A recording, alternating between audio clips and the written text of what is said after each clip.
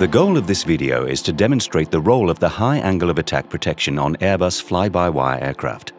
It shows the visible effects for the flight crew on the primary flight display. This video is based on an A320, but the principle of the high angle of attack protection is applicable to all Airbus fly-by-wire. This protection is designed to prevent flight in excessive angle of attack while ensuring optimum performance in extreme maneuvers, for example wind shear or EGPWS warnings.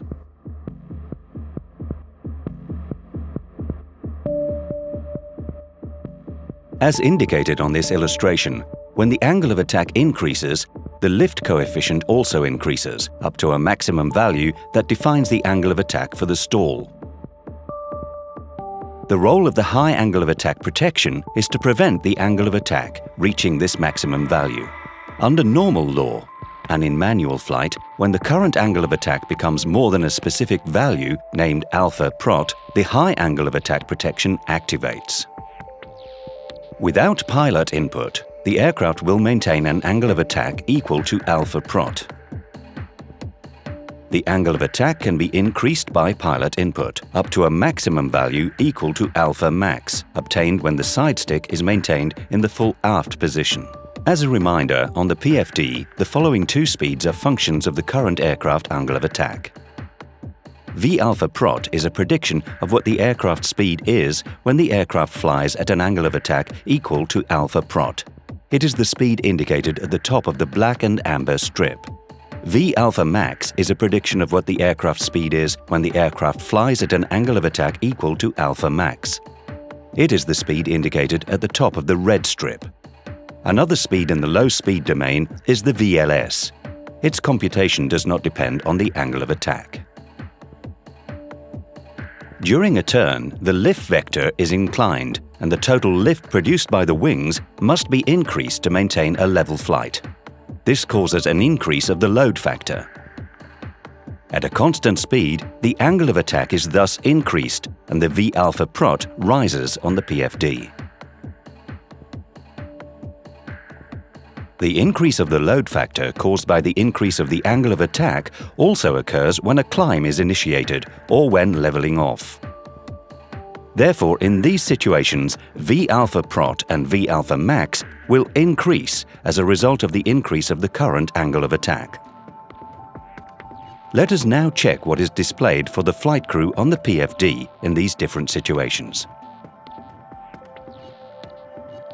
During a level turn with autopilot engaged, the bank is limited to a predetermined value. This limitation of the bank angle also limits the load factor experienced by the aircraft. Here, the V alpha prot strip moves as the load factor increases. VLS and green dot speeds do not move, as they are not a function of the angle of attack.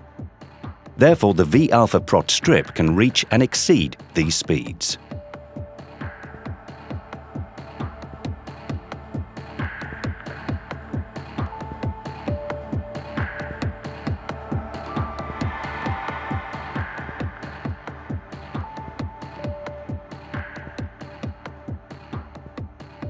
When in manual flight, the bank angle and therefore the load factor can be even more increased during a level turn.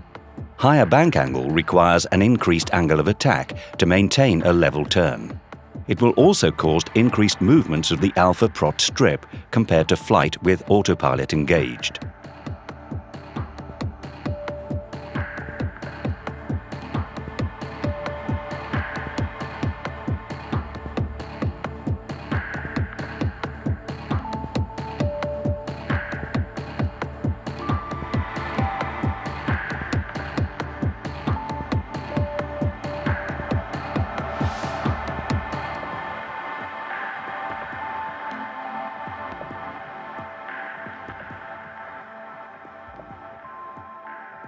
Similar to a turn, when climb is initiated, the load factor will increase due to the temporary increase of the angle of attack. This will cause the V alpha prot to move upward.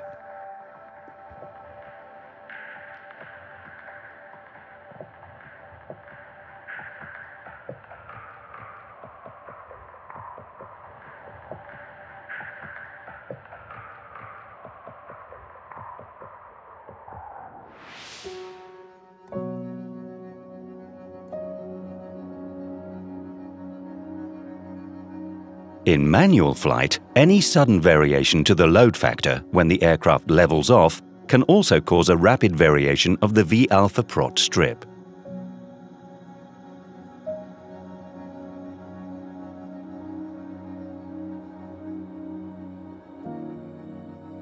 As the extension of the speed brakes degrades the lift and modifies the wing aerodynamics, it will generate an increase in the value of both VLS and V-alpha prot. This increase depends on the deflection of the speed brakes. Here, during a deceleration with the use of speed brakes and autopilot, the V-alpha prot and the VLS increase.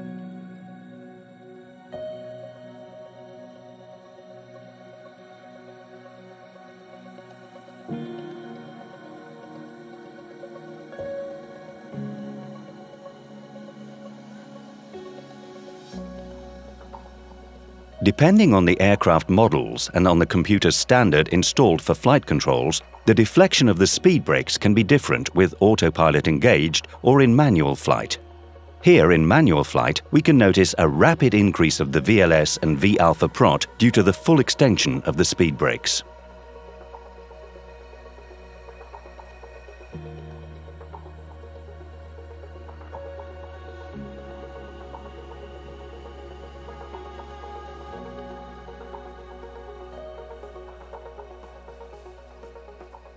In this sequence, the aircraft flies level, and the flight crew intentionally reduces the thrust to idle, which disconnects the autothrust.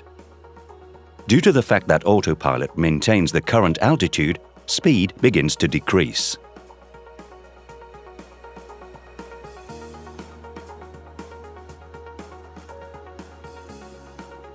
On the A320, the high angle of attack protection will activate when autopilot automatically disconnects at alpha prot plus 1 degree.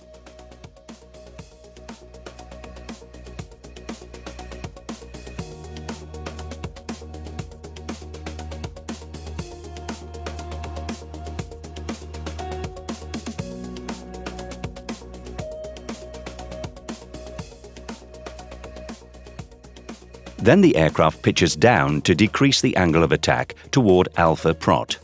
Here the flight crew pulls on the side stick that maintains the angle of attack at a value above alpha prot.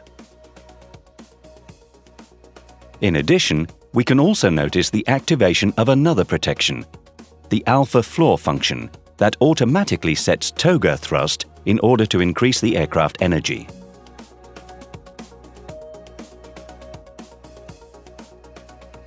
When in manual flight, the high angle of attack protection will activate as soon as the angle of attack increases above alpha prot.